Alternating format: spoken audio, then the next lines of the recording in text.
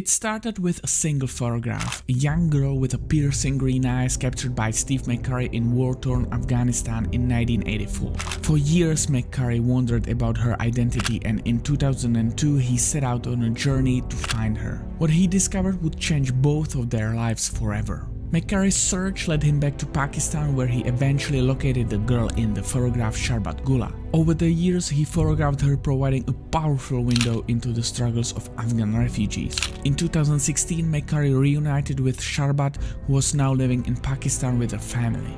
The two embraced and McCurry showed her the photograph that had made her famous. The reunion was a powerful reminder of the impact that a single image can have on the world and the connections that can be made through photography.